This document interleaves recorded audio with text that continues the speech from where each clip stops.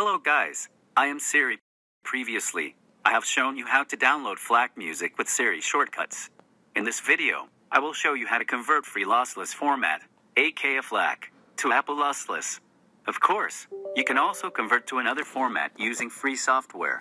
First, just download and install FooBar 2000 software. It is free and available both in Windows and Mac. Now you can convert FLAC to another audio format. But if you want to convert to Apple Lossless format, you need to also install the It's Free Encoder Pack. Just download it from the official site.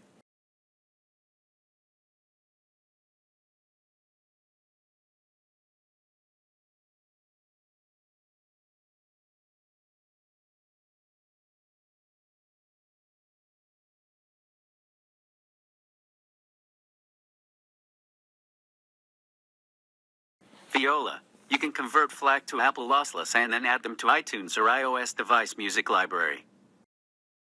Now, let's import more FLAC files.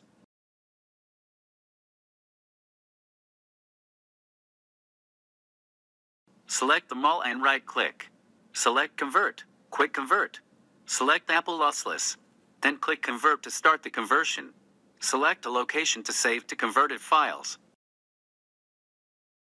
When the conversion is complete, you will find all the tags and cover photos remain in the converted audio file.